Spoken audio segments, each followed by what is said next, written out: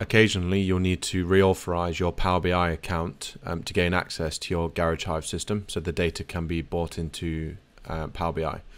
To do this, you need to log into your Power BI and you need to select Apps on the left hand side, and then you need to select the Edit button over the app.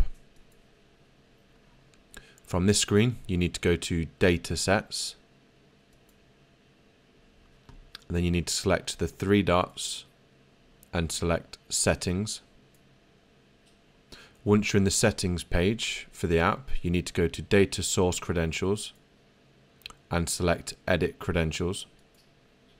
And then you need to enter your Garage Hive username and password, not your Power BI one. This is the same username and password that you use to log into Garage Hive with. Once you've entered the new credentials, press Sign In, close the page.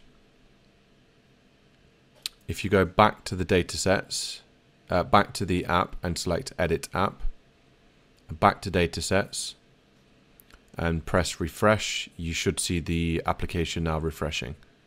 I hope that helps. Any questions, please let me know. Thank you.